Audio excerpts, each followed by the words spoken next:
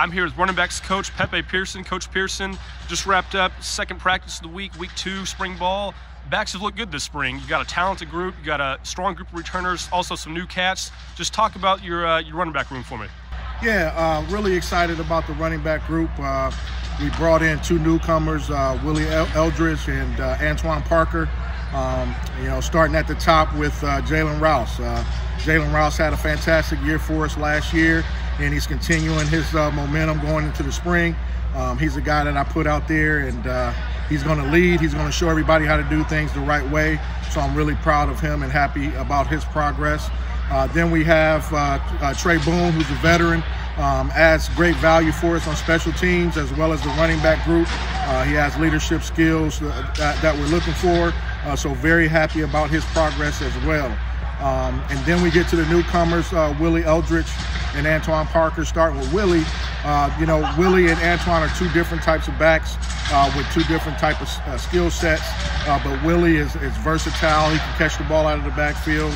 He'll be able to do what we need in the pass pro game as well. And he's a big playmaker when it comes to the run game. Antoine is a bigger frame. Antoine Parker is a bigger frame guy who really is explosive. He's going to get you those tough, hard yards in between the tackles, and he has the ability to make great big plays as well.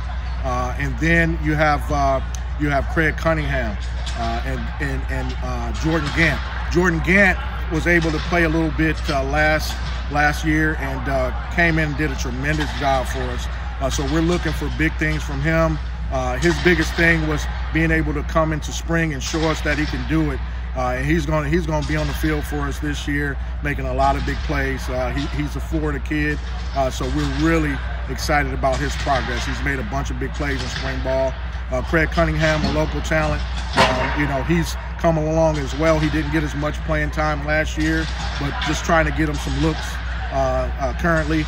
But he's done a tremendous job doing everything he needs to do on and off the field. All right, and then we got Tony Emerson. He was the Georgia Tech transfer, so he's been able to get healthy, and he's doing much better this spring as well. So very happy with the running backs group. We were able to add some depth to the group, which I think is fantastic.